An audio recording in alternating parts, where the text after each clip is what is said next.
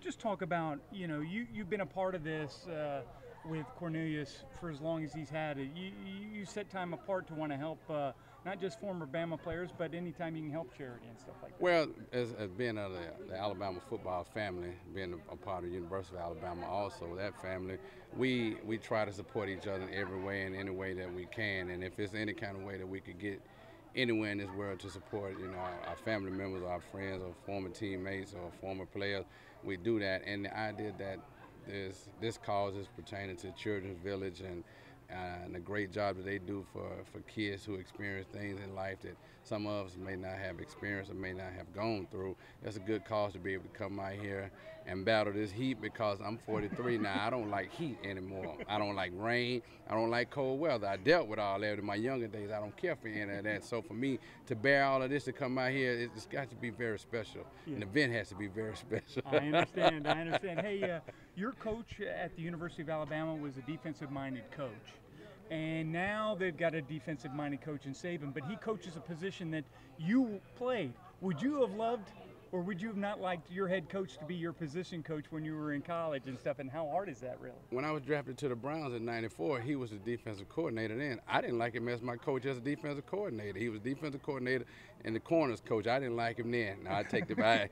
I enjoyed playing for Nick in Cleveland. We had a good time. I always give him a hard time to say I didn't enjoy playing for him, but we did. We had a good time. And if my head coach was my position coach for the most part at Alabama, I'd be like, shouldn't there be other phases of the game you should be watching instead of around here throwing the football to me all day? But it's good, and he does a great job with those corners, and he has great insight for those who feel like they had opportunity to go to the next level.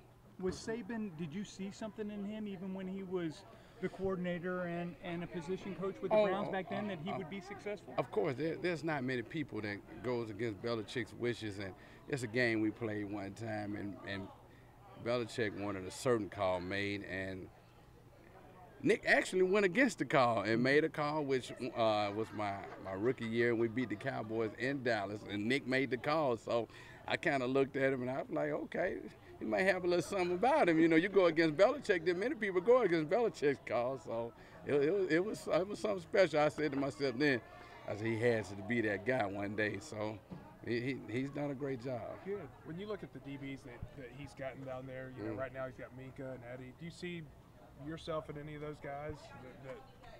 Any of your characteristics when you were playing? Characteristics, yes.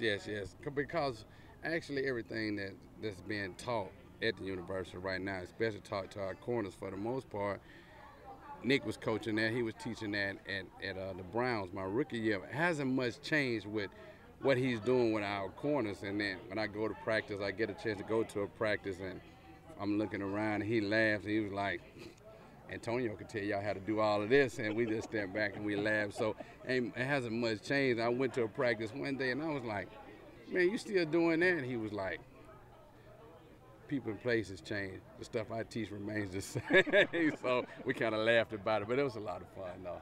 Cornelius said that the secondary they got down there now could stack up against some NFL secondaries. Do you agree with that assessment?